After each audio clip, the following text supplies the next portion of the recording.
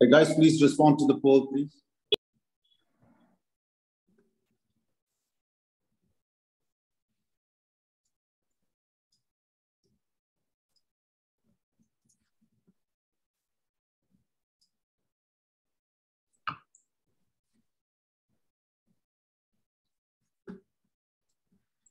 So this is a word cloud, so you can use a word or a phrase, and there's no right answer, there's no wrong answer. This is just your thinking as we begin this session today.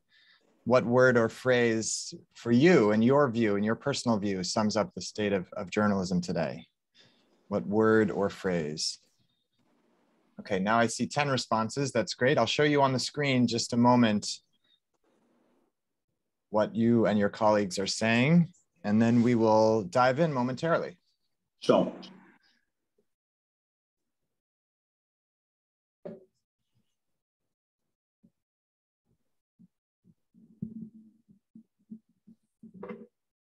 Okay, let's take a look at what people are saying. Okay, continue. You can feel free to continue responding. I see now there are 18 responses, so continue responding and adding your own view. But so far we hear people saying abysmal, sad, disturbing, fake, propaganda, aiding genocide. So a lot of negative terms.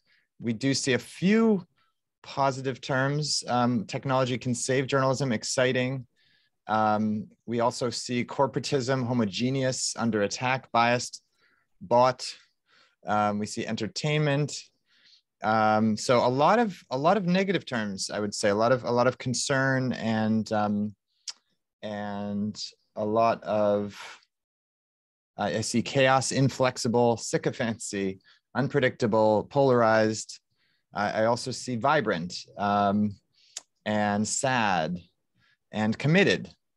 TRP, I'm not sure what that refers to exactly. Pretentious. So lots of different views, and you know, for each of us, there's probably some variety of different thoughts that we have about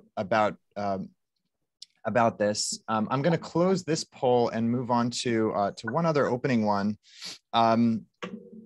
And I want to ask you a simpler question, maybe. And there obviously are many possible options here, but I've just chosen a few. What do you see as the biggest challenge facing journalism? Is it a set of business challenges? Is it declining trust? Is it censorship? Is it alternatives and technology challenges, intermediaries, social media platforms, or something else that's not listed here? So I'll give you a minute to put in your thoughts on that, and then I'll show you the results. And I appreciate your participation in these polls. This is what helps us make a session that could be a one-way talk into a multi-party conversation, which is what I hope we can do today. Okay, I see 25 responses, and let's see what the group feels. See if you can guess what your colleagues are likely to think. And now we have 34 responses. Give you a few more seconds to respond. Now we're up to 40 responses, 42. That's great. Okay, so we're approaching the halfway mark. If we can get half the people participating, that's a great thing. So we're up to 47, 48. And let's look at what people are saying. Okay, censorship, interestingly, is the #1 challenge, according to this group. 38% say that of the 51 who have responded, 39% now. And declining trust, 31%. Business challenges, 21%. Social media platforms, alternatives to news, just 6% cited that as the biggest challenge. So So that's also interesting. And this is also, something that varies group to group and maybe even month to month. We face so many different kinds of challenges in the world of journalism. And what I want to share with you is today is some of what I see as the way forward for the journalism ecosystem and some of what's happening around the world in the realm of entrepreneurial journalism. So thank you for participating in those polls. I'm happy to dive in, but I want to just make sure our hosts, if you have any comments before I dive right in, feel free to share those. And then I will switch gears and jump into my slides.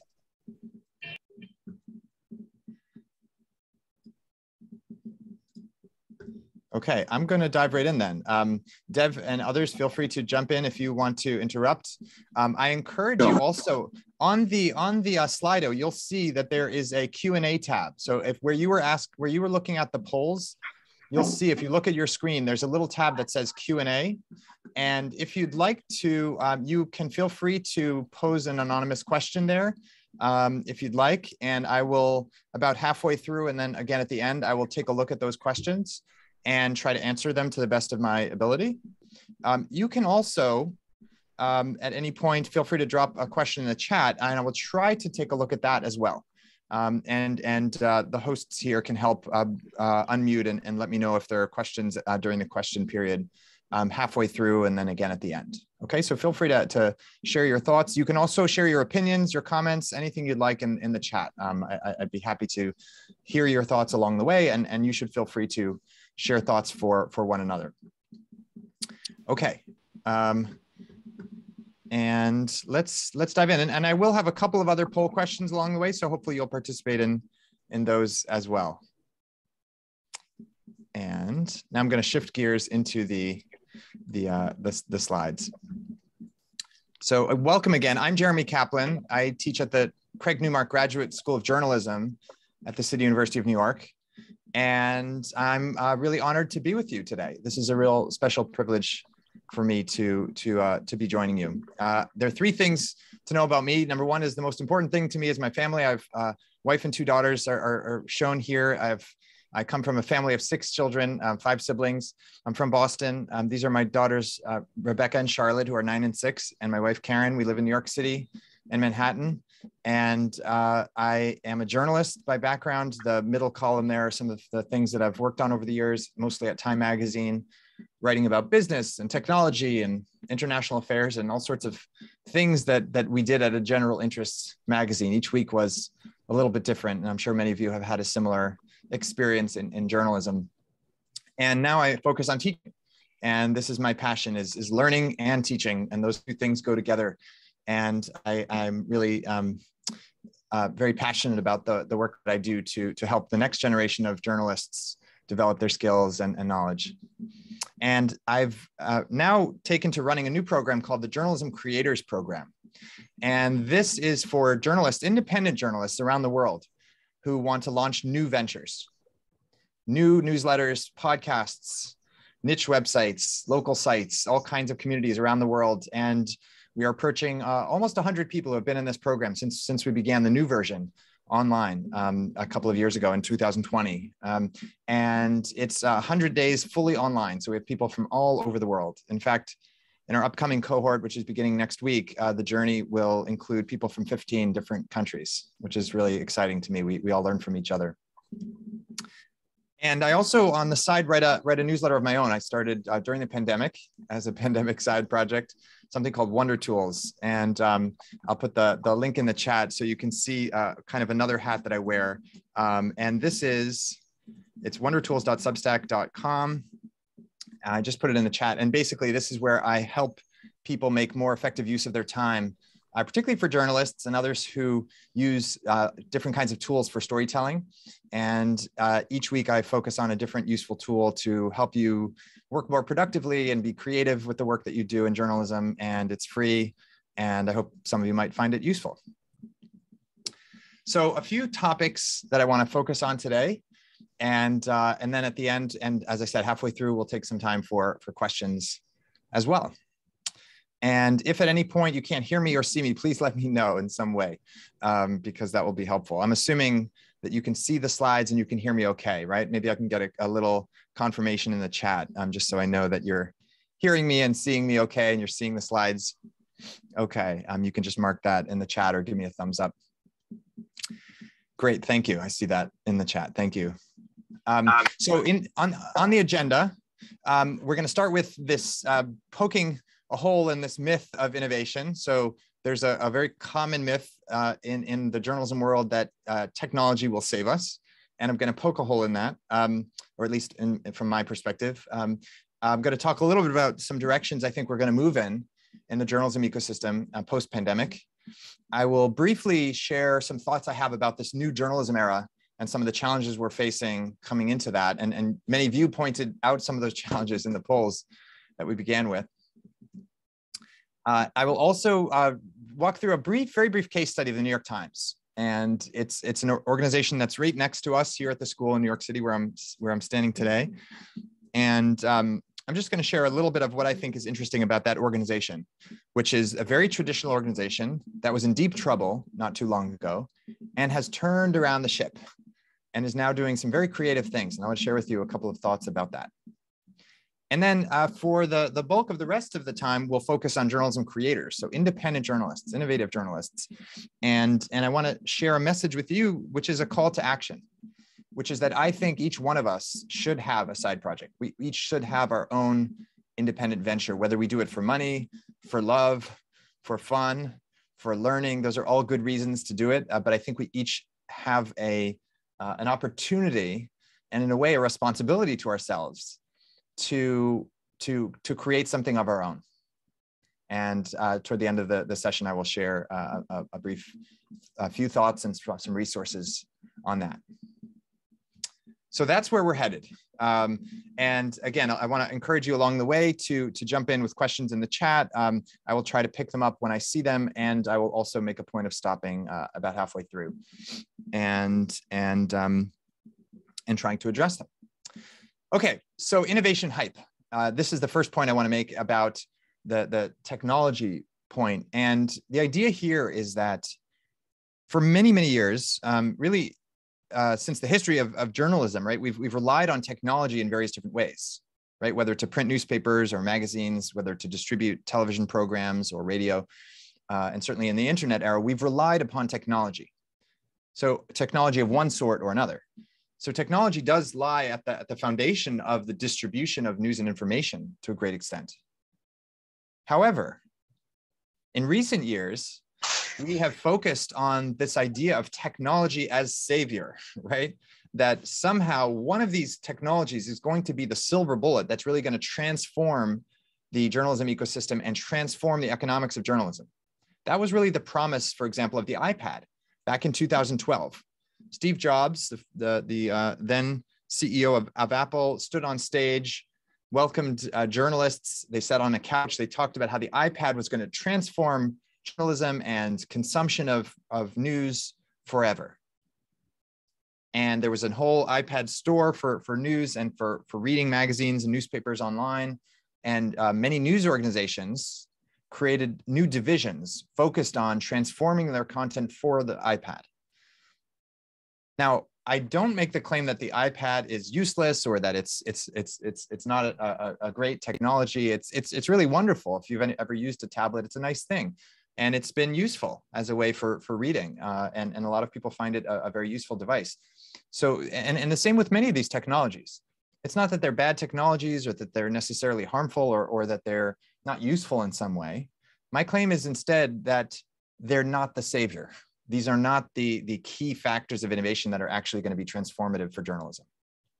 So I think that the first point is really that we want to move beyond this focus, this exclusive focus on technology as the kind of potential savior, and instead focus on what I like to call incremental innovation, which means innovation in how we tell stories and who we actually tell the stories for, how we do our journalism, how we comprise the teams that we run our organizations with, how we become more inclusive of the people we are representing in the news, and how we think about both the community engagement the participation of the community that we're reaching out to, whether we're producing content for newspapers or magazines or TV or radio or digital or whatever sort, and how we monetize that, how we think about the business side.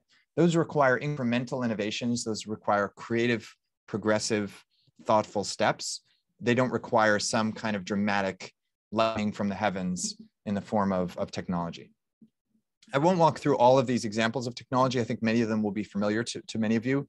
I'll just give one other example, virtual reality, VR. The New York Times, which I'll tell you more about later, they actually sent hundreds of thousands of these kind of cardboard VR readers to their readers in order to help readers read their, view their virtual reality stories. A few years ago, they spent quite a huge amount of money on that and invested a whole team's efforts for more than a year in producing daily VR stories, for example.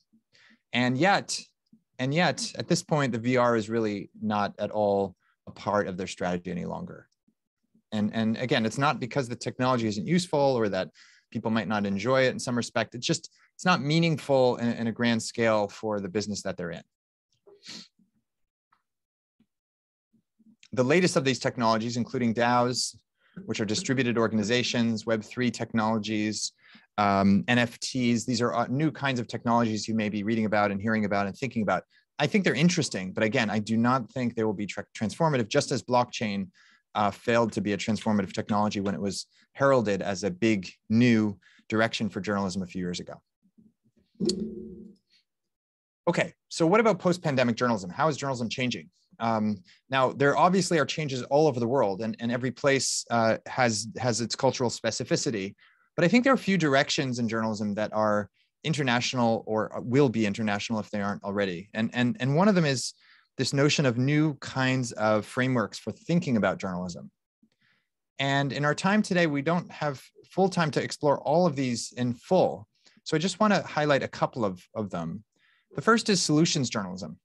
And many of you may be familiar with that. And it's I think a really interesting movement that focuses on taking a different perspective on what journalism can do. And it says that it's not sufficient to dump problems onto the lap of readers and viewers and listeners and to say, this is something that happened yesterday. This is something that happened yesterday. This is something that happened yesterday over and over and over again. Instead, what we need to do is be part of a dialogue as to how are we going to address the various problems that we encounter. Now, it's not advocacy journalism. I want to be clear about that. Solutions journalism doesn't mean advocating a particular solution or particular political party or any of that. What it is a hard-headed analytical look at how are these problems coming about? What are the sources of these problems? What are some potential solutions people are talking about or considering? What are some of the pros and cons of some of those different approaches? Who are the players and what are their incentives? What are their motivations? What are their potential conflicts of interest, and so on and so forth? What are solutions and efforts that have been tried in other cities or in other countries? It's a hard-headed analytical approach to looking at problems at their roots and looking at potential solutions and pointing forward and adding to the dialogue and conversation. And one of the reasons that's so essential is not only because of the question of trust and the question of people's dismissal of traditional journalism in many cases, but because we need journalists to play a role in some of the big problems that we're facing in today's societies. The second area here, dialogue journalism, has to do with essentially convening conversations and getting people to address that polarization issue that some of you mentioned in that opening poll. Engagement journalism says that we don't just have people participate in the bottom in the kind of comments ghetto below a story, right? We actually engage them throughout the process of reporting. We ask people open-ended questions. What are the challenges you're facing in your community? What are the issues you face? What keeps you up at night if you're one of our readers or our viewers or our listeners, right? It's not just about give me a quote. What do you think? And I'll put in a sentence in my article or my TV report or my radio report about this, right? That's the way too many journalists have done their work in the past, looking for an individual quote to drop into a story that they've already written, right?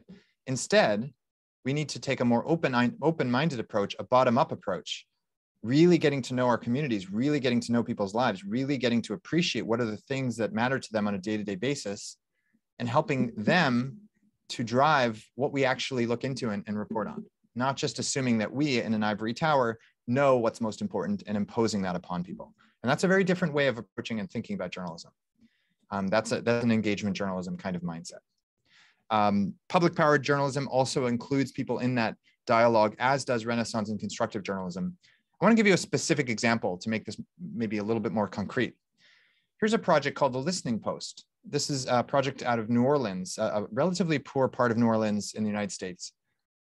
And what they did was a simple thing. They were coming in to report, and rather than just saying, here are the 5 things we're going to report on, they basically said, what's challenging for you? What's missing in this city for you? Text us, send us a text message, right? And it turned out that a lot of people were very concerned about the cost of real estate and housing.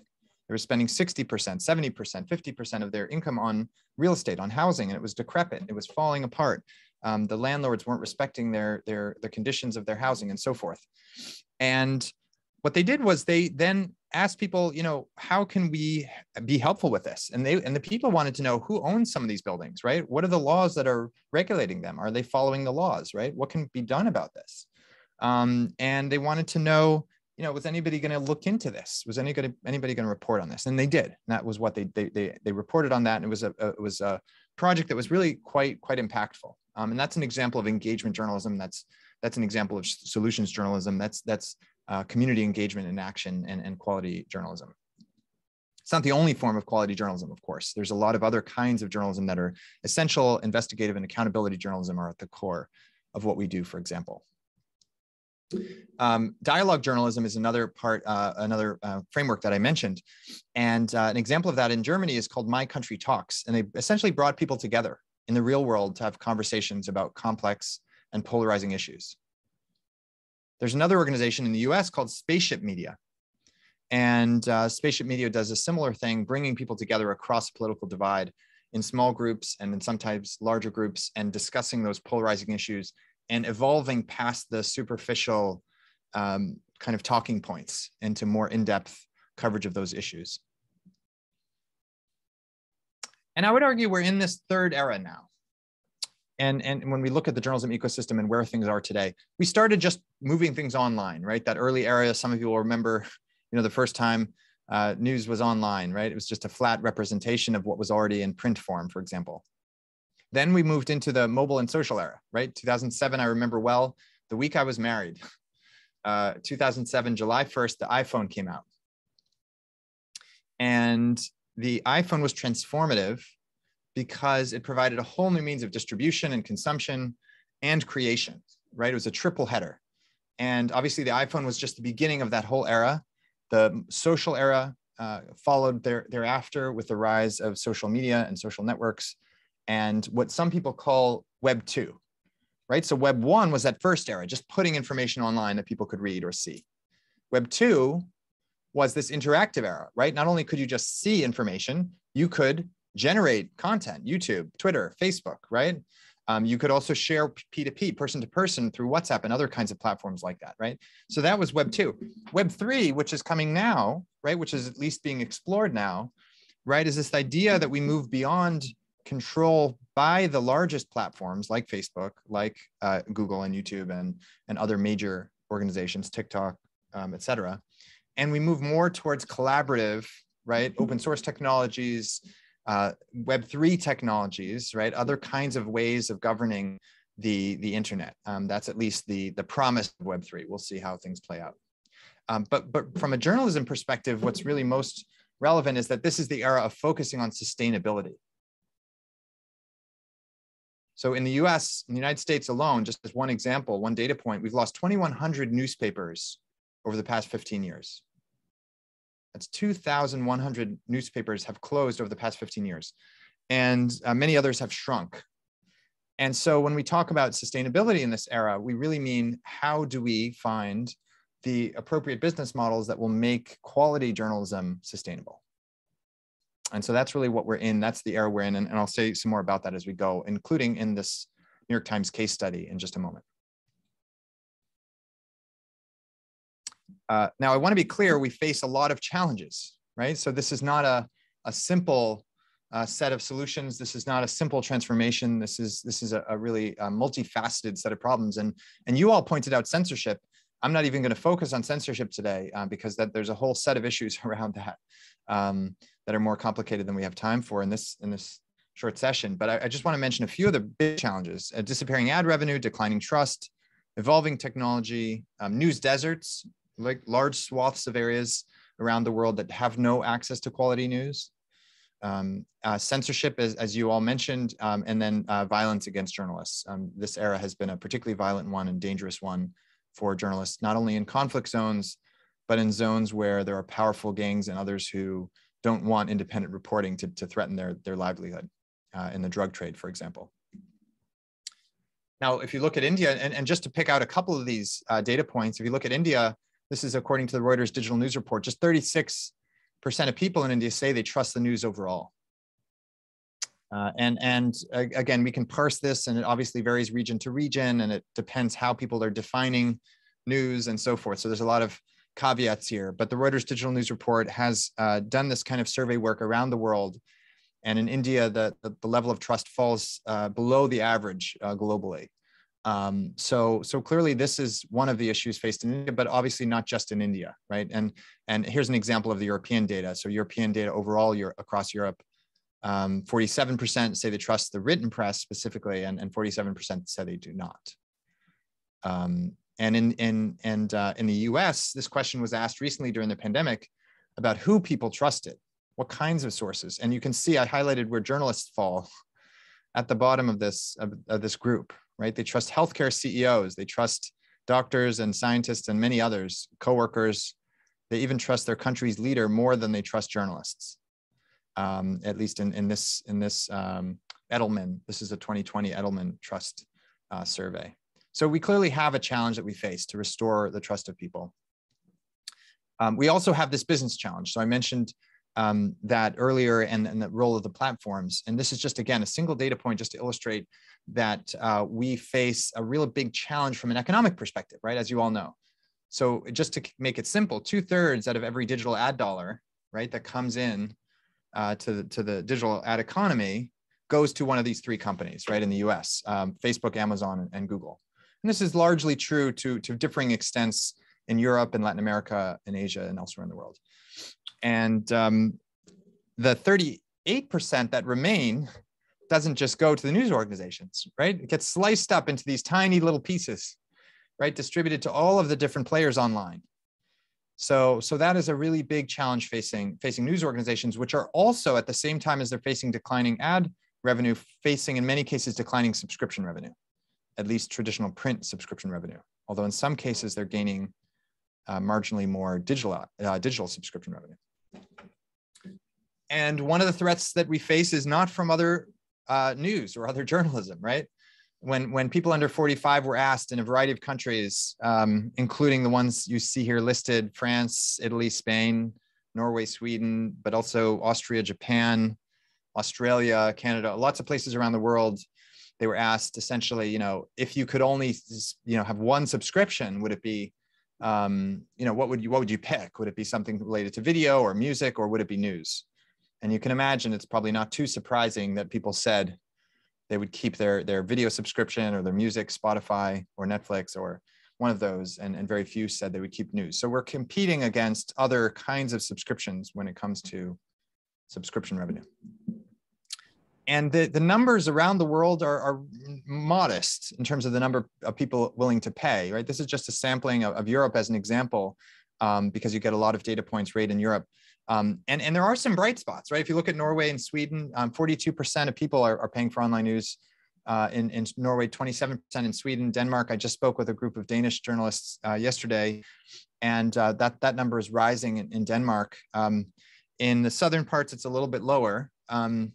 But in general, it is marginally moving slightly upward. People are more and more willing to open their pockets to pay for news that they find relevant to them, right? That they find to be of quality. And you can see some of the data from other countries. I didn't find a reliable data point for for India here. I think the data that I saw was I was a little skeptical of. So I'd be curious if you all have a number that you feel is reliable on this front. But this is from the Reuters Digital News report, and just gives you a peek at sort of the willingness of people to pay for news around the world, at least at this point. And this is data as of 2020. By the way, I'm happy to share these stats, these slides with you that I show. So if there's something of interest, you can refer back to it later. So the money is a big challenge, right? The money we had and we expected to have as news organizations in many cases doesn't quite flow in the same way that it once did. However, I am actually an optimist. So I am someone who sees a lot of news organizations turning things around. And one of the things they're doing is moving from a world dominated by two revenue streams, right? Which means advertising and subscriptions. Those are the two most kind of common historical revenue streams. And they're moving to a world where we have dozens of revenue streams, right? A portfolio of revenue streams. So that's the new approach, right? Just like in investing. I'm sure many of you have had occasion to invest in one way or another, and you probably don't have one stock, right? Or one holding. You don't hold all your money in one particular way, right? You probably have some diversification in some way, shape, or form, right? And that means the same thing in terms of revenue categories. Organizations need to have multiple different kinds of revenue streams. And I'll give you two examples as we go along, one of the New York Times and one of a small news organization, and how they diversify the revenue streams. But these are all distinct revenue streams that have promise. And if we have time, I'm happy to go through a little bit more about them individually. I'm going to pause in a moment for some questions. So feel free to drop those in the chat, and I will look at the Q&A tab as well on Slido in just a moment. I just want to identify one other issue we have, which is the news deserts. And this is a problem where we're in a growing number of places in the US, but also throughout Latin America, throughout the world. We have empty spaces, and we call them news deserts. And I'd be curious about your view on the extent to which this is a problem in India. But I think it's increasingly a problem in many parts of the world where there's just no quality local news. And so what sometimes that means is people turn to propaganda outlets like Fox News, for example, or the equivalent in other countries. And as I mentioned, we've lost just a tremendous number of newspapers. So these are some of the challenges that we face. In the US, this is just a point about how, and this is true also in to some extent Latin America, part of the problem is it's a commercial industry, right? So we're faced with hedge funds and private equity firms that essentially are buying up news organizations, selling the real estate, firing the journalists, and trying to squeeze out a little profit before shutting down the newspapers in particular. So that's a big challenge in the US at the moment. Now I have a question for you all, and then I'll turn to some of your questions here. And what I want to ask you is what do you think about whether where the funding should come from? So should journalism be a public good? In other words, do we all have access to quality journalism information in the same way we should have access to clean air and clean water and roads that are safe for us to drive or walk on? Or is journalism a commercial good? Should it be governed and operated purely through the free market so that we don't have the influence of censorious government institutions, for example? Okay, that's the question I'm posing here. And I'd be curious as to what you think about that, and then I'll turn to some questions. And then once we're past that, I'll shift gears and give you a little case study of the New York Times and talk about some individual journalism creators. Okay, so that's where we're headed going forward. Okay, so I want to encourage you to respond to this poll, and then I'll dive into the questions.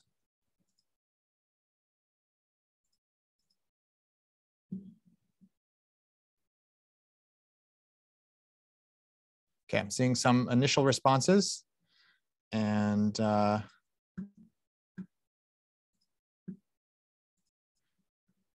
I will also take a look at the questions now. You can continue responding to that poll and sharing your thoughts. Okay, let me look at these questions and take a couple, and feel free to add questions in the chat as well. And I'll try to save a minute at the end. Maybe I'll stick around a few more minutes at the end and take some additional questions after we conclude. How to engage in integrity-based journalism in an environment that's increasingly hostile to integrity, with censorship and shrinking room for people-based reporting. Okay, so this is a big challenge, right? When you're facing strong censors that are hostile, or companies or anyone that's hostile, you're really in a difficult position. So there's no simple solution, right? Or you would have come up with it already. So I won't claim that I have a simple or magical answer. What I will say is that we have never had as much power as we have now to publish and distribute content independently, free of control, right? And I recognize that in different areas there are all kinds of different regulations and constraints and restrictions and threats. So I don't say that lightly. But I've seen journalists around the world, including in Venezuela, including in Cameroon and other parts of the world, where they face grave threats from government institutions and private thugs. I've seen journalists, and I've taught them, and I've seen them grow their own projects and distribute their information in all kinds of creative ways. So the short answer that I'll give here is that I think it's important to have to be creative about how we distribute information. And if the channels that are most immediately available to us, the public channels through newspapers and news organizations that we're part of, et cetera, are limited, we, I think, can be creative about how we're distributing things in new and inventive ways. In the case of the Venezuela journalist, she started something called Efecto Cucuyo. And she was actually the first woman to be an editor-in-chief of a Venezuelan newspaper. And she ended up being on the Time, one of the Time People of the Year a couple of years ago because of her work in Venezuela. And one of the things that she did was use social platforms to kind of circumvent government censorship. I'm making a long story very short. But she used WhatsApp and various other kinds of platforms to essentially gather information about voting irregularities, distribute information freely, free of the censorship of the Venezuelan government, and so on and so forth. Second question. It's funny how we say technology will save us. From the downfall of journalism started with the rise of tech-induced social media platforms and alternative news. So I agree with the sentiment there, although I would say we have to be careful when we look at the data. The decline in journalism's perceptions of journalism actually predates, if you look at some of the data, it actually predates the rise of the social platforms. So there were already some warning signs about the ad markets and about the role of the extent of trust in media before Facebook kind of dominated and Twitter and so forth. So there were some warning signs that suggest that maybe it's not just about the social platforms and it's not just about the role of technology. On the third question here, what are some business models that can be used in an engaging market like India's? Yeah, so this is a big question, and I want to try to get to that a little bit when we talk about the creators.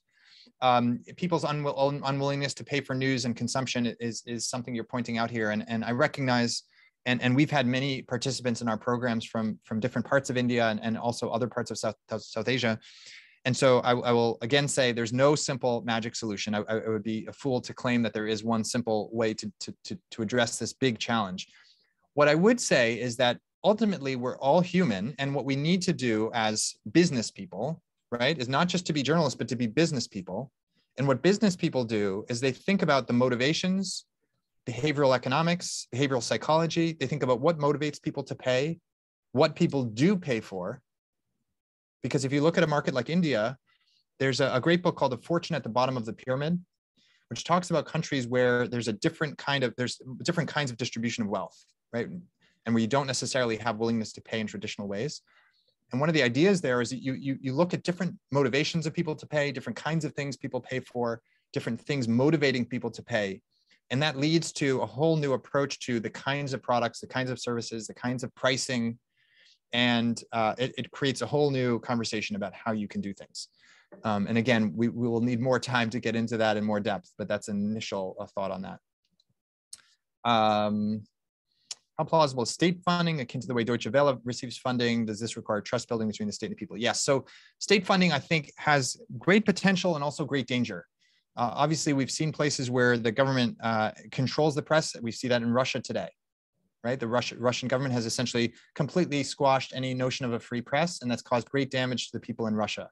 not to mention, of course, the tragic situation for the millions of people in Ukraine, of course. And so state funding can be significantly dangerous and problematic. However, state funding is not the only direction we can go in when we think about new approaches to funding and thinking of journalism as a public good. Philanthropic funding is a big part of what's happening in the United States, where people who have lots of money are essentially saying, you know, instead of just supporting an environmental charity, we can support environmental news organizations that are reporting on the raping and pillaging of the environment by corporations, and thereby do more good for the environment potentially than by just supporting an environmental charity. So philanthropic parties and entities can play a big role. I think universities can play a big role around the world in supporting quality journalism in an independent way. So I think there are multiple approaches there. And I'm going to move onward because there's so much else that I want to get to. But thank you for these questions, and feel free to continue sharing them. And I'm going to just share a couple of the responses people posed to the question about public funding. Similar to the Scandinavian countries, yes, I think that's an excellent approach. Free market, some people say it should be independent. It needs to be free and unbiased. Someone else says public funding will lead to a monopoly of one or two organizations. Government support will invite censorship, and philanthropy is temporary. Okay, so there are lots of different views on this, and it would require a much lengthier discussion to go through these viewpoints in full. But I just want to get this question rumbling around because I think it's a really important one for us to consider as we move forward in this new era in journalism. And I think it's clear that we don't want a fully, completely, well, for me at least, we don't want a black or white solution entirely. Right? We don't want full government control, absolutely. And I think we also don't want to, probably, at least in my view, leave everything completely to the free market. And we can say more about that at the end if you'd like, but I want to leave it there for now. Okay, so I'm going to jump into the New York Times case study. So first of all, the New York Times publisher not too long ago, Mark Thompson, said that the New York Times would no longer be in print in 20 years, right? And a ways before that, the New York Times had been in such dire straits that they had to resort to a huge loan from someone named Carlos Slim. Does anyone know who Carlos Slim is? Is anyone familiar with that name? It's a Mexican billionaire who essentially loaned the New York Times some money so they could keep going. Right, that's how desperate they were at one point. This was a while back. I don't remember the exact timing of that, but it was quite a while back. And they were struggling for a lot of different reasons. One is that people were no longer as reliant on reading newspapers as they used to be. Right, very simple, very not surprising. Right, but there were many other reasons, many other challenges, and yet the New York Times said we are not going to die quietly, right? We're not going to go into the dustbin of history. We're not going to be one of those thousands of newspapers that have closed. We're going to try to fight, and be innovative and be entrepreneurial. They actually physically switched their offices. They had these giant offices for editors, and one of the units they created was called Beta. It was basically a startup lab. And they switched the offices so that people sat in little cubicles, and the offices became these kind of think rooms, brainstorming rooms, collaboration rooms, startup rooms. And they came up with a lot of ideas. And that's one thing I want to leave you with is this mindset of experimentation, exploration, right? Creative exploration, not relying on news as it used to be, not relying on the assumption that we do things the way we've always done them because we've done them for hundreds of years. That's not a good enough reason to do the things the way that we've done them. We need to do things in new ways for a new era. And that's what the New York Times has been doing, not always successfully, right? With any kind of creative development, there are failures, and failures are good because they show that you're pushing the boundaries. As long as they come with learning, right? If they come without learning, that's not useful. But if they come with learning and realizations and iterations and developments and changes, that's good. And that's what led to the New York Times to have these 5 different approaches now, among more. There are actually more than that, but for time's sake, we're focusing on these 5. So first of all, cooking. They had a reservoir of cooking information, right? That they then used to create a new cooking app. They had games, crossword puzzles, all the kinds of other games that people had liked in the New York Times historically. They transformed those into an app. And long story short, 40%, if you look at the trailing 3 months, and the New York Times makes a lot of this data public, so this isn't private data. The New York Times, trailing 3 months, last 3 months, 40% of the people who put their credit card in or paid in some way for the New York Times were paying for cooking or games. Now, some people might say, oh, well, that's not journalism, that's not quality, that's not important journalism, that's, people are paying for entertainment or whatever. What I would say to you is that if you look at any industry, there's what's called cross-subsidization, right? Cross subsidies. That means every company, no matter what industry it's in, has some products that are super popular, right, and profitable, and others that are less so. And one kind of product subsidizes the production of a different kind of product. When I used to work at Time Magazine, we had bureaus in Iraq and Afghanistan. And I didn't have the opportunity to report there, but my close colleagues did. And those bureaus were very expensive, very costly. And they were not profit centers. People in general did not want to read about that, right? That wasn't why many readers were reading the magazine. They read despite that, unfortunately. But the fact is that we felt that was important coverage, and we continued spending and losing money on that. And we made some other money on the entertainment coverage and other parts of the magazine because that was a cross subsidy, right? It allows us to create an overall quality product. Same thing with TV news, same thing with almost anything that happens in journalism. The e-commerce bit, they bought a new company that essentially does independent reviews of technology, right? Audio, they started new podcasts, one of which became a tremendous success. And what they did there was also interesting. They innovated not just in the terms of the way they're doing pricing and the way they're doing distribution and the way they're using technology, but also in the way they're doing content. So rather than just doing a daily summary of all of the news and listing 10 big stories of the day, they pick one story each day and they go in real depth. Because it turns out people didn't want just another surface view of everything that happened. They wanted to really understand and really hear the voices of the people on one particular interesting issue. So that's the approach they took on a daily basis. And that's been a tremendous success, the most successful podcast in the world, as far as I know. And then in video, they have 3 different shows across 3 different networks. So they said we can create video content, not just digital content, not just text content. And I'll play you a little example of that. So they did one with science with Netflix, one with the sort of Love Column, which is a fiction series on Amazon, and one that covers one weekly story every week with FX and Hulu. Here's a little trailer just to give you a flavor for one of these.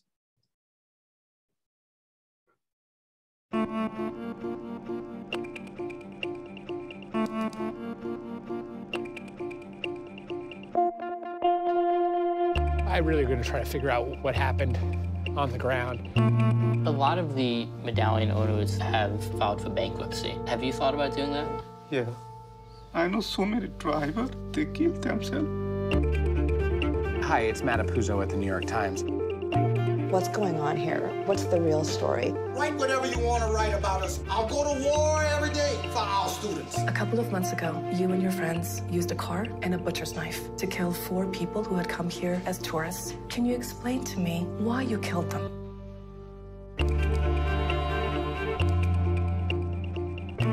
I want to start with the biggest picture you can give.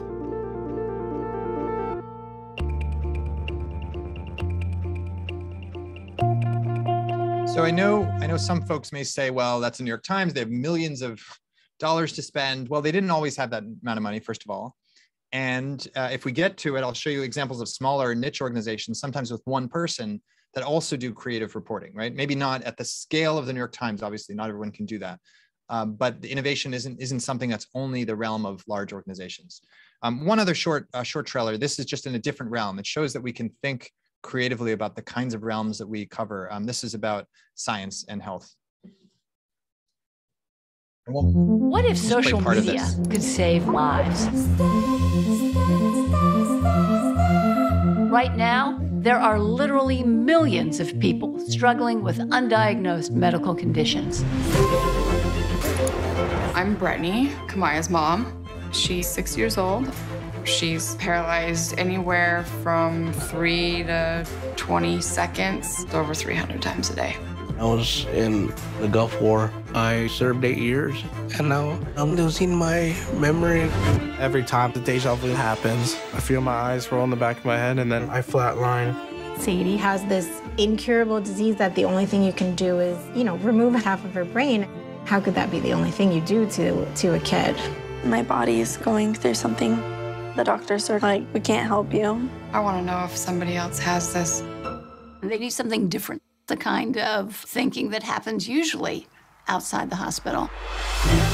I'm Dr. Lisa Sanders, and I'm a physician at Yale. And for the past 15 years, I've written a column for the New York Times Magazine about patients who have mysterious symptoms. But I always wanted to go the next step. Using the internet, we have the ability to harness all the intelligence of people around the planet to get some answers. I was thrilled to see that many responses. It's what we hoped for. So you get the idea, and I'll skip this last one. This is they turned it into a fictional series related to a column. No one's ever asked you that in an interview before. I don't have to print it. Print what? That story that's written all over your face. Okay, so you get the idea. Here's the results. In 2020, 587,000 new digital subscriptions, right? More than all of the 100 other newspapers owned by Gannett, which is the largest US print publisher. More than the complete readership of LA Times, Boston Globe, where I'm from. The Boston Globe is the big paper. In all of the years since the Boston Globe created a digital presence, they hadn't had that number of subscriptions. In just that one quarter, just the first 3 months of 2020. That's from a report in the Financial Times. So what I want to suggest is that there's an opportunity there. So it's not just about negativity. It's not just about failure. There's also an opportunity for really creative new products, new services, and innovation. I want to share a few examples of independence. So, the New York Times obviously is a large organization, but I want to suggest that there are a whole cohort of independents around the world. There's a flourishing, I would call it a renaissance of independent news creators, journalism creators. We can call them solopreneurs. We can call them journalism creators. And their goal is to sustainably serve the information needs of underserved customers. Right? So they're not just creating things that are duplicates of things that are already out there. They're finding gaps and opportunities. They're finding particular geographic areas, demographic groups, and psychographic communities, right? Communities of people with a passion or a personal focus on certain topics, and they're serving those, right? The 19th is serving women. It's by women, for women. It's really for everyone. It's a nonprofit, nonpartisan organization, newsroom run by women. And it is already making an impact in the US journalism. They were the first organization to interview Kamala Harris, our vice president. The Markup is an example of a new technology company, news organization, challenging the traditional approach to technology reporting, which spotlighted, the shiniest new Apple iPhone or the cool new Google device. And they're taking technology journalism in a much deeper way. They also create products like this, Blacklight. So it's not just about articles. This is a point I want to make, is that we think of news as articles and broadcasts, right? We think of it still in traditional formats. The products and services are also part of what we can do as journalists in serving communities. The information does this in technology, all kinds of organizations. NK News came out of our program focusing strictly on North Korea and creating an independent news source covering North Korea effectively. How India Lives is actually from an alum of ours, John Raja, who created a project to focus on making data more accessible across India. Maybe some of you might be familiar with that. Narratively is another project that came out of our program, Quality Storytelling. And their revenue stream also, the revenue streams are really a good example, I think, of a portfolio strategy. So some of their stories are used by educators instead of boring textbook content. They also have an agency, and they sell some of the stories to TV makers and video filmmakers. They have some sponsorship. They created some custom content.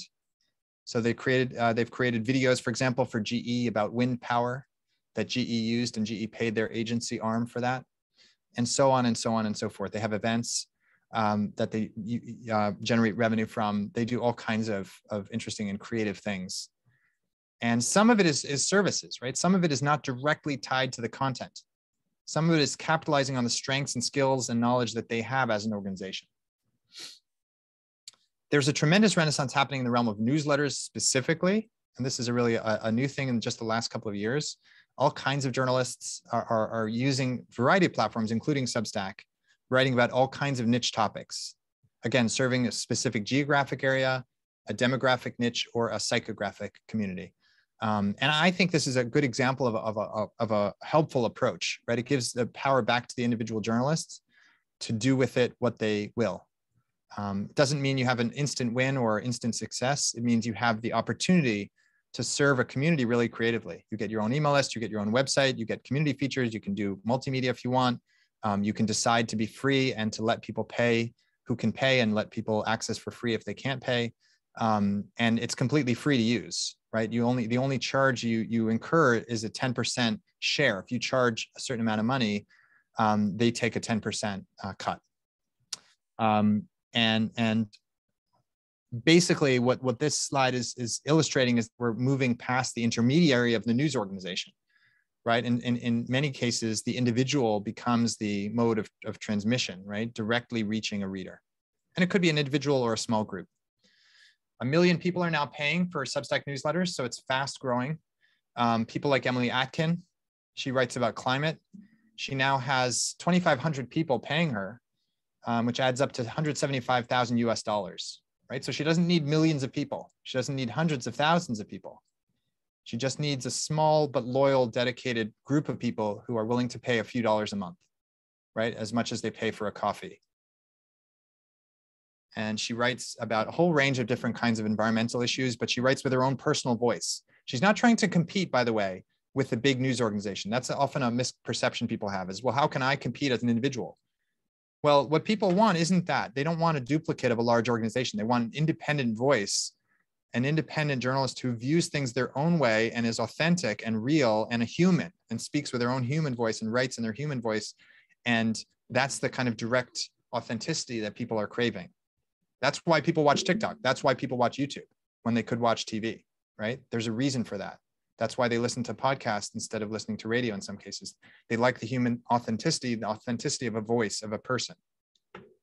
And they don't always get that from a generic news organization.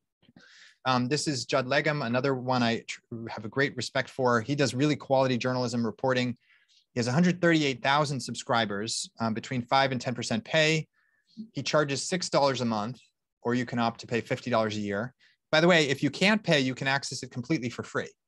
So it's not a paywall in that sense. And that's important because it means democratic access to important information. So he keeps 87% of the revenue because Substack takes 10% and the credit card processor takes 3%. So that adds up to a 6-figure salary that's more than enough for him and a small team. And he can run the organization in a way that adheres to his principles and his ideas, and no one can stop him. And he can write whatever he wants because he's calling the powerful to account, including, by the way, a lot of US public officials. This is an example of one of his reports. So this is not entertainment. This is not light journalism. This is really hardcore reporting about who is funding our government and so on and so forth. And it's not all superstars, right? Some of them come with an audience, but Nathan did not have an audience. He was a 28-year-old college dropout, but he knew a lot about monetary policy. And he started a project about monetary policy and ended up with 450 paid subscribers over the first, I don't know exactly what period. And he ended up being invited to speak at various banks and all kinds of places and made some money that way. And he's on his way to having this as a sustainable personal business. Lindsay does the same. She does Power Plays. It's a thing about newsletter about sexism in sports. And she notes that there are very, very few female professional sports writers, and the perspective of women in sports is often skewed out of the conversation. And professional women's sports are not given the due that they're are not given the coverage that they're due based on the interest of the populations around the world. So she has 1,000 subscribers now. She charges them $6 a month, again, which is the price of a coffee or two in the US, and $72 per year, right? So she's also making a living at this now, and it's growing, right? It's slowly growing. My own newsletter, I've seen this, right? I'm not doing it for profit reasons. I'm doing it to learn and to distribute information. But in my own case, I've noticed that there's a slow and steady growth And there are all kinds of new revenue opportunities that arise if I want to avail myself of them. And you can see what I'm doing there. And if you have questions about my newsletter, I'm happy to field them. I've used some sponsored messages, which are clearly labeled and which are companies that I'm not writing about. And they sponsor a message saying, hey, I'm doing this newsletter, I'm doing this podcast, you know, come discover me. And they pay for that, right? That's a sponsored message. So that's the revenue stream, and readers access it for free. And I've also drawn other kinds of opportunities and built my network and had other benefits that I wouldn't have had if I were not writing that a newsletter. So it has a lot of different benefits. And that's one of the reasons why I want to encourage you all to undertake whatever it is that is a project that's a passion project for you.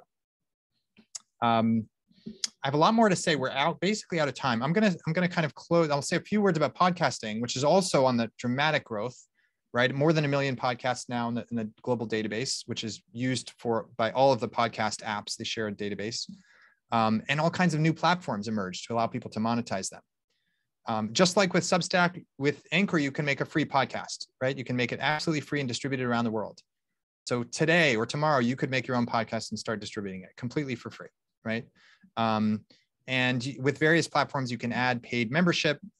There's all kinds of new ways to monetize these things. Patreon, based in the US, Steady, based in Germany. There's all kinds of, and there's various others. Trying to think of one I saw recently. I think it's called Scrollstack in India. There's a variety of platforms that allow you to monetize these new kinds of independent ventures. Some people are doing it through YouTube. This is an example of a journalist who uses YouTube and then Patreon, which essentially is patronage.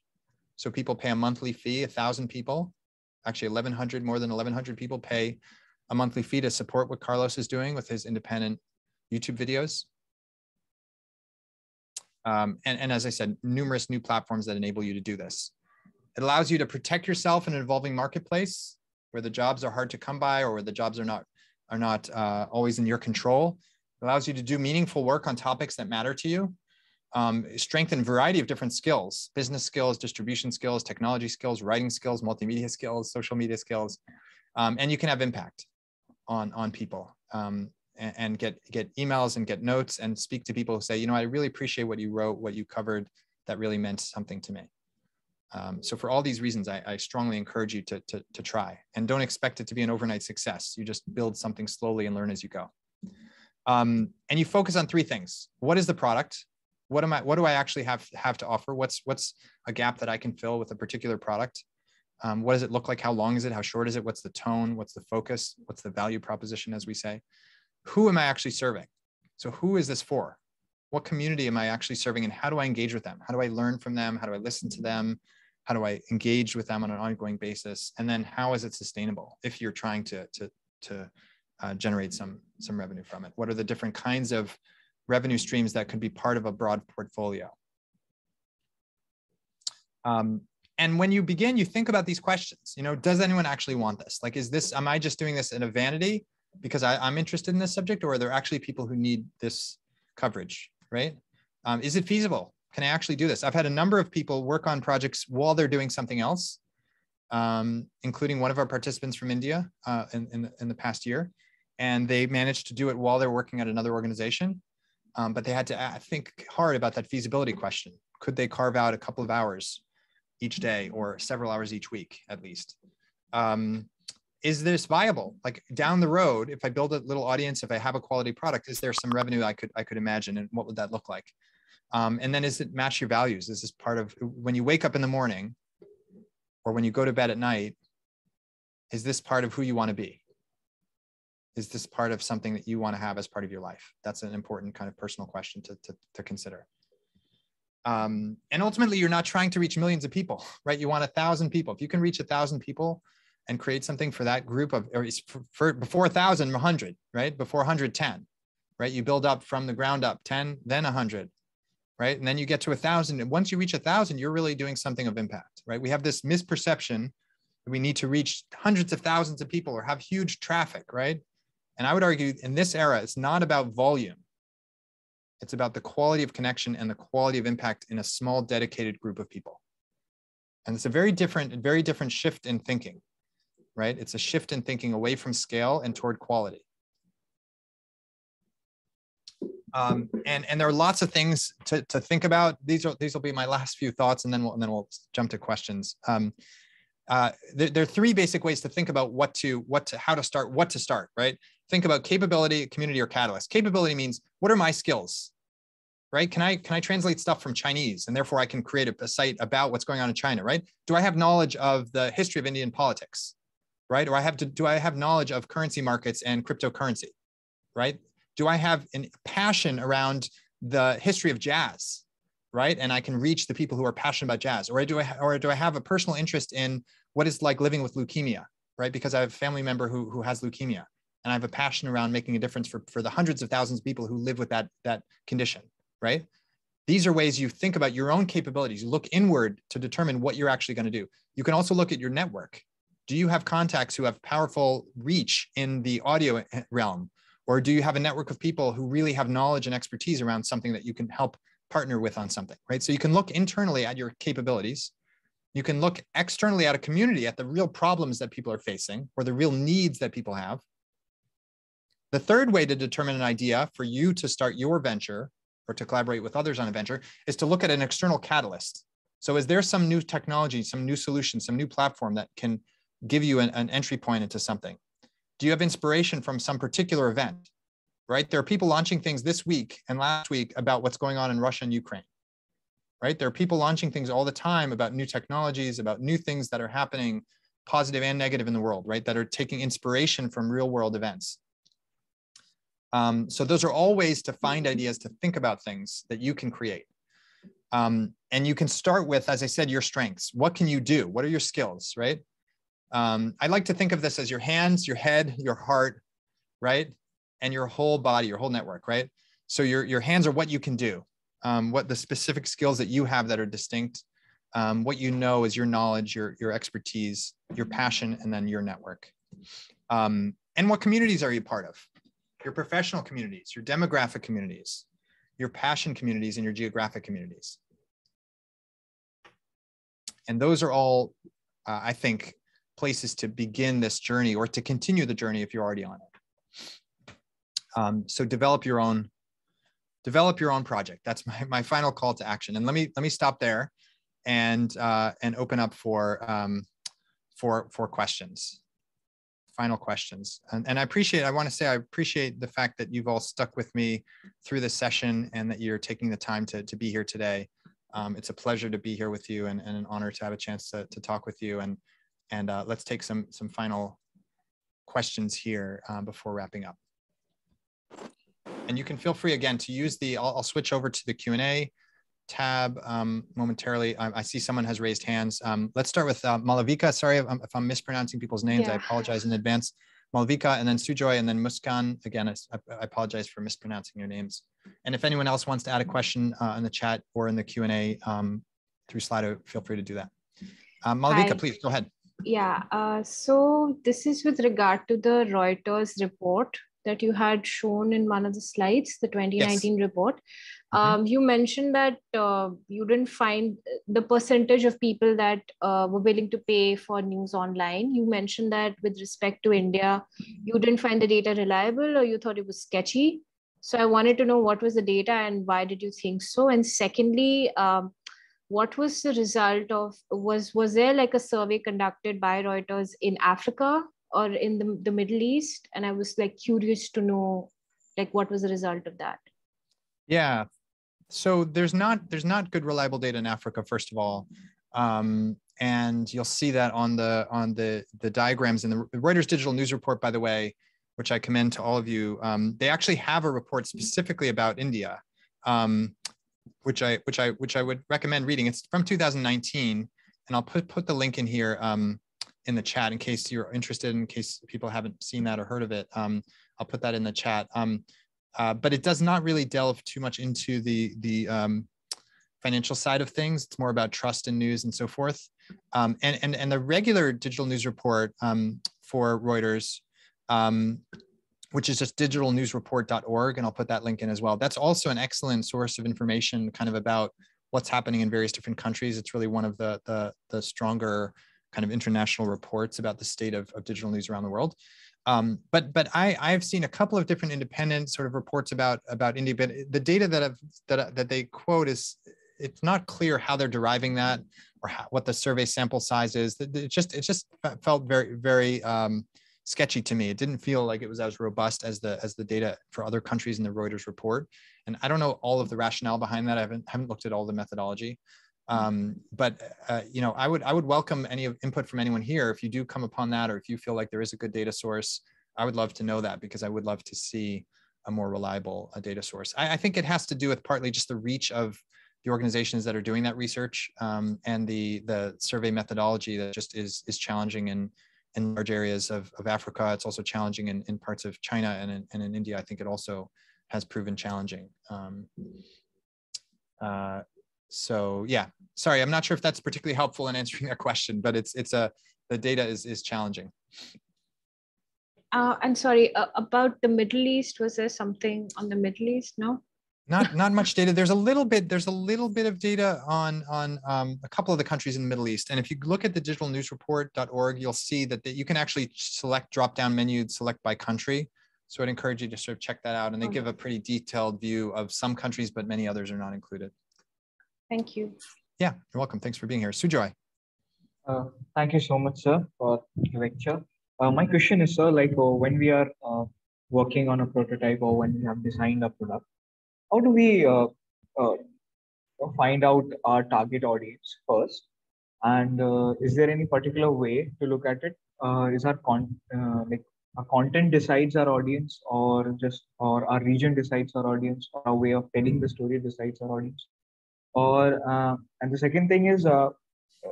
is it okay to start our organization on the very first day on a fixed business model, or like how do you support this thing, like, or especially news organization changing their business model midway or after some time?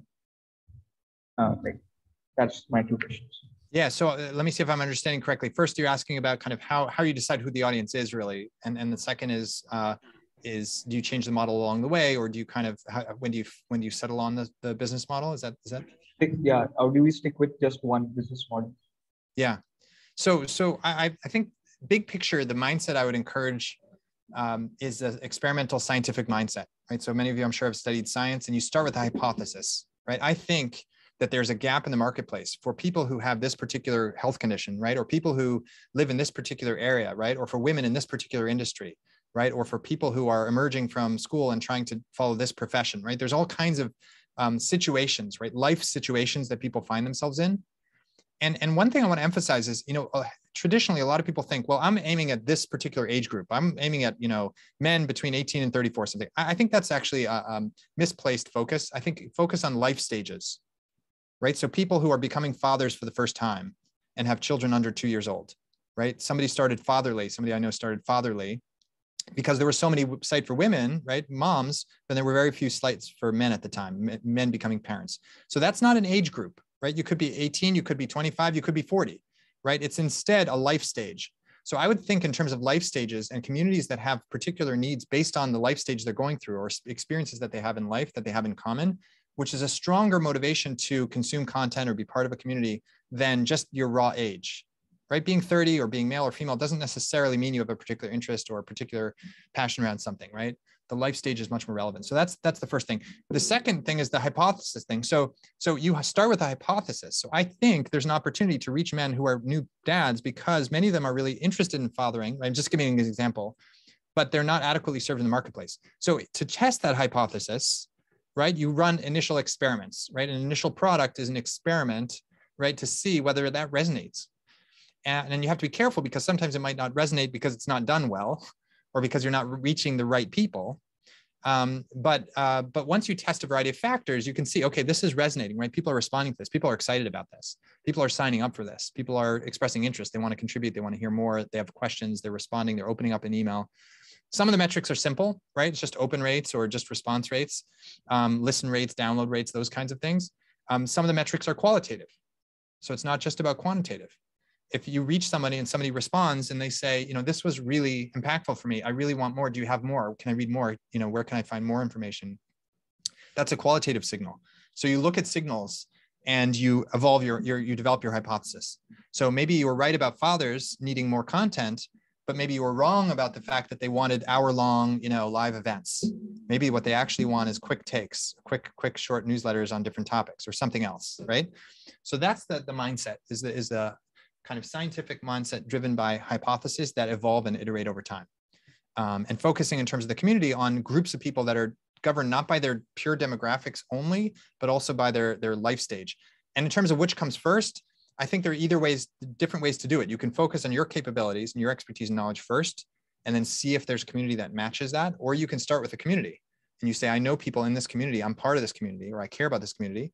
And then how can I find which part of my skills, what can I bring to match that community? And ultimately is you want that match of your strengths, your skills, your knowledge, your expertise, your network, things that you can do well, that you can add and meet the needs of a particular community, whether it's a life stage community or some other. Muskan. Yes, sir. Thank you so much for today, sir. So my question to you is, you showed us a lot of challenges which one faced during the startup, and the ways we can figure it out by showing some examples of bringing some new things, like a video of bringing the like New York Times did, of bringing the doctor to the website and helping it out. But sir, in India, one thing which we lag behind is the use of technology, like use of internet. We are not that much, like only 25 to 30% of people around use internet and can reach to technology in some or the other way. So I would like to ask, if you were here and wanted to do a startup, what would have been your strategy? Because if you want to reach those people, and if they have some serious issue and you want to show them, you want them to reach for their interest, how would you have done it here? Like give us some strategy or some ideas to do a startup in India where technology, a big barrier is there between technology and the internet and everything. Yeah. So I think each market has its own challenges, right? And you know far more about your market than I do. So I wouldn't presume to tell you how to reach people in your market. I can give you some thoughts and some observations about what's happened around the world. One is, there are parts of Africa, for example, where they have a central bulletin board, essentially, right? News is on a blackboard, right? And it's distributed through people coming through the central town square and accessing the news in physical form, right? There are other places where news is distributed through what we call zines, right? Which is basically mimeographed or photographed paper distributed to physical locations, right? And then distributed onward.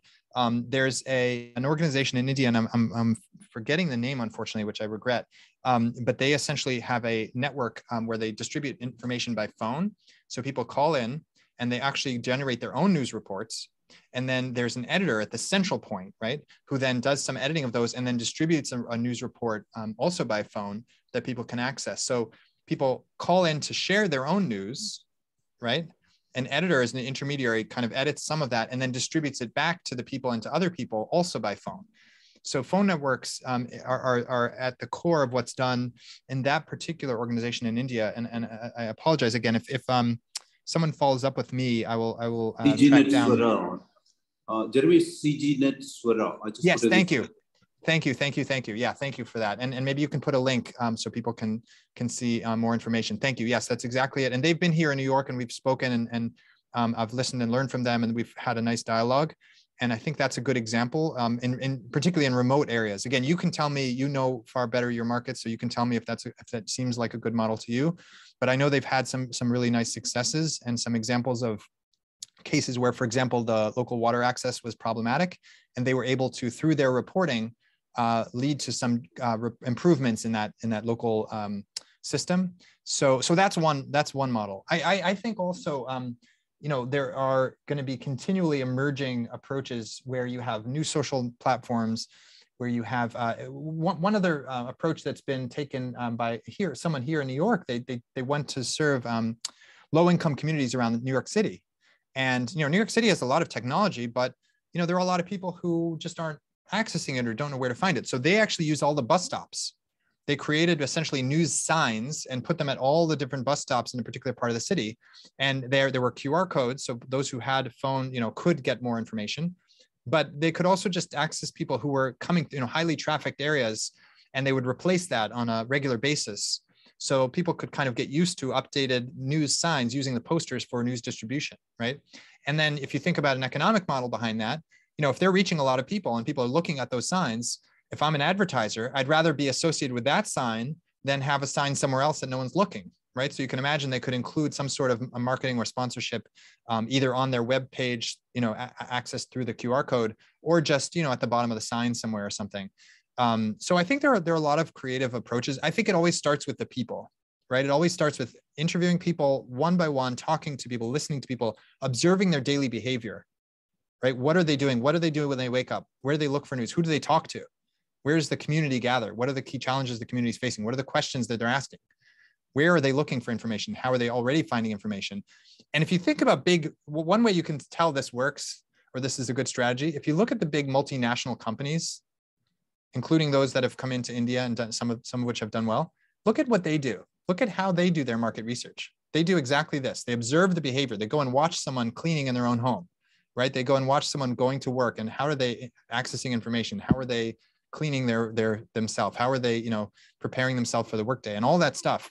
And then, only then do they come with a product.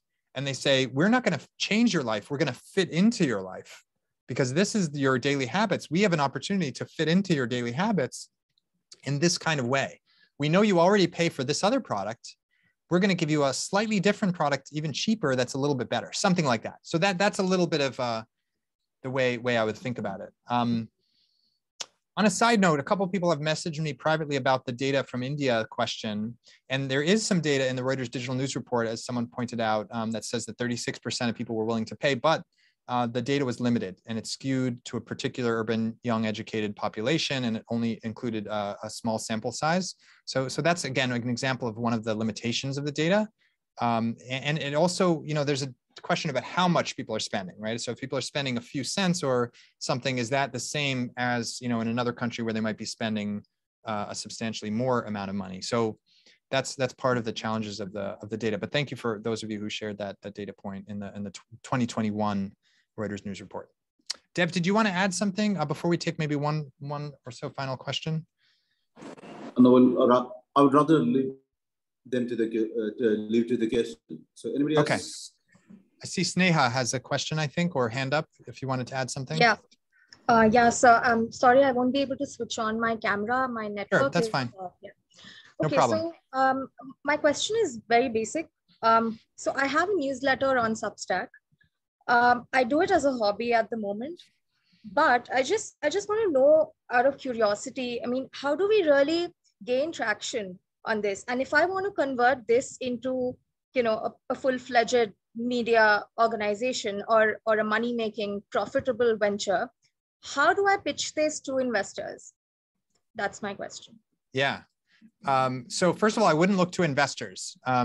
I wouldn't look to investors first and foremost. I think investors in general are looking for large organizations and capitalized companies and companies that are going to scale to reach millions of people. So I wouldn't in general first look to investors. I would basically focus on what we call bootstrapping, right? Which is like using your sweat, your equity, you're building your own equity, right? You want to have ownership of your own thing, and you want to build it in a way that makes sense to you at a scale that and a pace and a cadence that is optimal for you. So what I would look for is, how can you gradually build the audience, build the community of people who are using this and finding it useful? And then how can you find partners who can help you reach new audiences that you haven't yet reached? In the case of newsletters, the number one best way to grow a newsletter, is through other newsletters. So I've done this myself, and I've seen many other newsletters and students and colleagues and others do it. Newsletters are where people are already newsletter readers. So if they see a newsletter and they say, hey, Sneha's got this great newsletter as well, here's what she covers, sign up. And that tends to work quite well, because people are already in that mindset. They're already in their email. So that's the number one thing I would do. I would find 10 other people, and it could be people in India, they could be people anywhere in the world who share some kind of interest. DM them on Twitter, email them, right? Follow them, you know, and not just in a transactional way. You can say, I really like what you're doing. Here's, you know, I'd love to contribute to your thing, right? And then it becomes a mutually beneficial kind of thing. I'll give you an example of somebody that I reached out to. This guy runs this newsletter called Hulri in India, actually. And he has a nice newsletter. It's along the lines of my Wonder Tools in some way, And we got in touch with one another. Oops, I think did I send it? Sorry, I sent that as an individual message. I meant to send it to the full chat. So let me resend that. And we got in touch with one another. I can't remember now if he reached out to me first or I reached out to him. I can't remember, but I liked his newsletter. He liked mine. And we ended up both mentioning each other in each other's newsletter. And we both gained some readers from that. So that's a very common and very, I think, successful tactic. And if you have further questions about your own newsletter and you want to ping me with a specific question, I'm happy to try to be of help. Maybe one final one, and then I have to run. If someone has a final one, and then I have a meeting that I'm going to run off to. And I'd love your input. Here's my newsletter again, and I'd love anyone's input. If you have suggestions, if you have input, if you have things I should be writing about or things I should do differently, I'd love your input. I'm always interested in feedback from people on the newsletter, so feel free to share that. And Darshan, maybe you'll be the last question. Yes, sir. First of all, thank you very much for the insightful session, sir. So my question to you is, since like starting something is about solving a problem, so like if you know the problem exists and you think the idea that you are going to create is going to solve the problem of the larger community, let's imagine of people from Asia. So for that, of course, you need a lot of investment. So in that case, in this scenario, what do you think the angel investors who really wants journalism to be independent are looking for? Yeah, again, I would challenge the assumption you need a lot of money. I think, a newsletter you start for free, a podcast you start for free. You put in your sweat, your equity. That's what you're doing, is you're putting in your effort, and that's time. Your time is the valuable thing. You're investing in your effort and your network and your passion. Those are the things you're investing. Money is not so much the crucial component. You're not creating, a factory to produce, pharmaceuticals. You don't have, raw materials that you have to spend a lot of money on. So it's not so much, people get distracted by needing a lot of money or wanting fancy equipment. It's not about that. You can use your phone. Your brain is what matters. Your effort, your heart is what matters. Your passion is what matters. That's what you should invest in. Don't worry about angel investors. Just create a product that's really great. Create a newsletter, a podcast, a website that has really good content, right? And then at some point, you find someone who's interested because it's a good product, because you've demonstrated that there's an audience that really likes this. That's what they want. So to go back to the investors, if at some point down the road, you want to get investors, you want to get someone to support you. By the way, I would look first to family and friends, right? Not to investors. Investors can have all kinds of motivations, right? If you want someone you can trust and someone and a family and friend is a better starting point. And you want them to invest because you've already demonstrated what you're going to do. You don't want them to invest in a pipe dream or a hope and a prayer. You want them to invest in something because you've already demonstrated there are 500 people getting this, or 1,000 or 5,000 people already receiving this or already reading this. You've gotten this validation. You've been written about by this person, or you've been validated in some ways, right? Because you want objective validation that shows the value you're creating. You don't want it to be about you convincing them that you're going to maybe do something in the future, right? Because you might mislead them that way, and you don't want to be responsible for that either. So that would be my point on that. And with that, I will bid you adieu. Thank you all for being here and for sticking with this session and for doing the work that you do. There are a lot of fields you could all be in that are a lot more probably lucrative or establish, allow you to establish fame and prestige in different ways. And I salute you for being interested in journalism and motivated to be part of a conversation like this one and to do the work that you're doing and to learn what you're learning. And I encourage you to continue fighting the fight and doing the work that you're doing and creating something new. Again, back to my original call to action. Do the best you can to come up with something new. And if you create something, or if you already are creating something, as some of you are, you can ping me. I'll put my email in here again, and you can ping me and say, hey, here's my thing. And if you have a specific question, you can ask a specific question. If I can share a thought, I'll try to share a thought. And if you've been put in my newsletter, I always welcome that as well. So thanks, and have a great rest of your evening and great rest of your week. Yeah, thank you, Jeremy. Thank you. It's been an honor to have you here, and it's been very informative. And it would be great if you could share your slide deck with me so that I can share. Sounds good. Sounds good. Thank you so much. Okay. Thanks, everyone. Yeah. Bye. Thank you, sir. Thank you. Thank you, sir. Bye, sir. Thank you, sir. Bye. Thank you, sir.